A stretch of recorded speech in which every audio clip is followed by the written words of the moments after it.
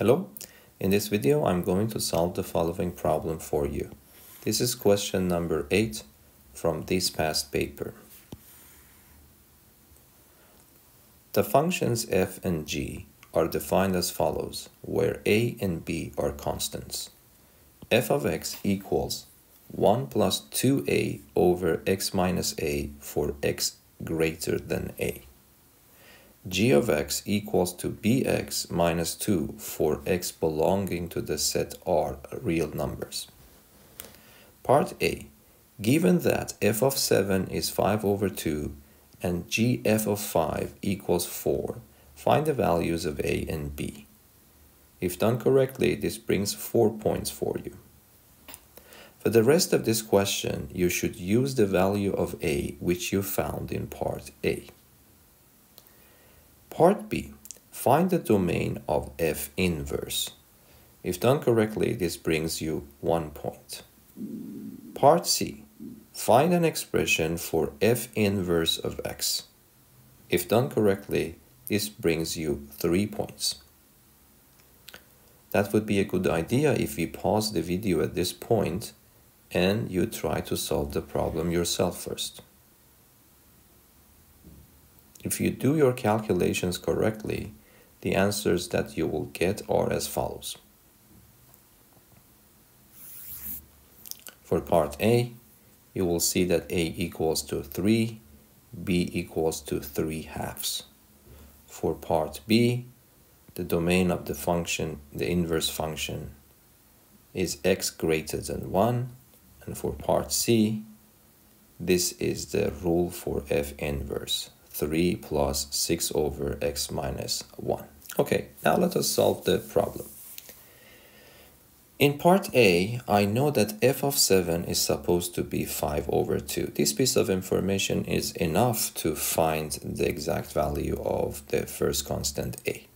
What is the meaning of this? It means that when you plug 7 for x, the output of the function is supposed to be 5 over 2. Okay, so let us do that. So from f of 7 equals to 5 over 2, I understand that if I go to function f and replace x with 7, I will get, of course, this expression. The output or the answer to this is supposed to be 5 over 2, and this is extremely simple equation in A. I solve it and find a. For example, I move 1 to the other side. I will have 2a over 7 minus a left on the left side. And then if I move 1 to the other side, it becomes negative 1. Then I have 5 over 2 minus 1, which is 3/2. Okay, and then I use the rule, the product of means is equal to the product of extremes. Yes, so 2 times 4a is supposed to be 3 times this expression. So this means that 4a is equal to 3 times 7 is 21 minus 3 times a. And then I move 3a to the left. It becomes positive 3a. I have a 4a there. So in total, I will have 7a is equal to 21. And then when I divide everything by 7, a becomes simply 3, as is supposed to be. Okay.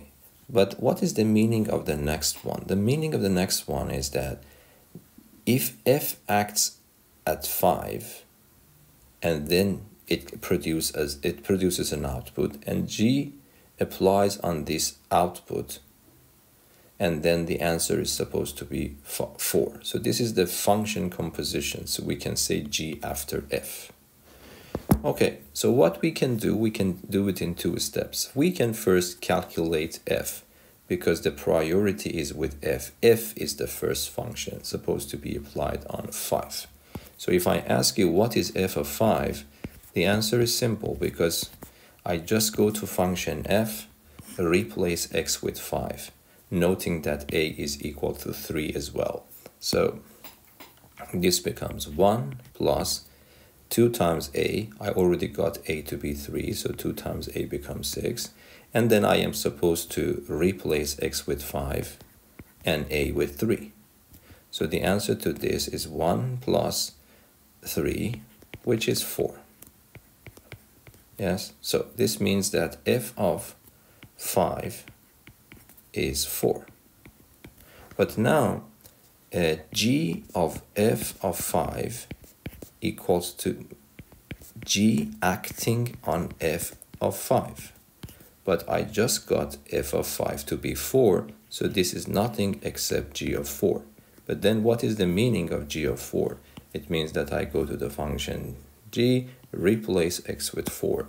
So then I will get 4b minus 2. But the answer is supposed to be 4. So this means that 4b minus 2 is 4. So 4b is 6.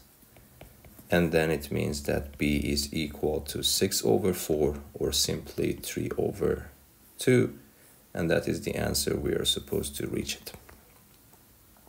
Okay, but for finding the domain of inverse function, I prefer to use this rule. Okay, so we know that the domain of the inverse function is equal to the range of the function itself. So I want to apply this rule to find the domain of my inverse function.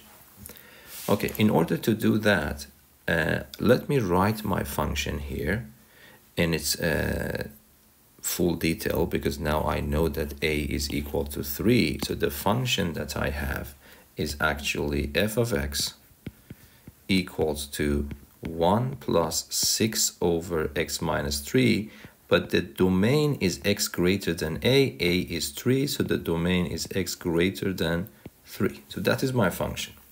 But now if I want to find the range of this function, instead of f of x, I put y. I want to know all possible values of y. Okay, so this becomes 1 over 6 x minus 3.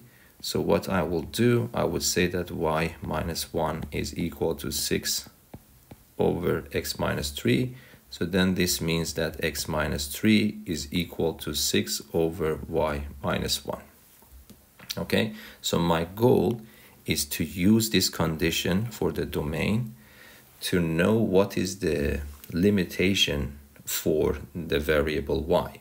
Okay, if x is greater than 3, then x minus 3 covers all possible real numbers greater than 0.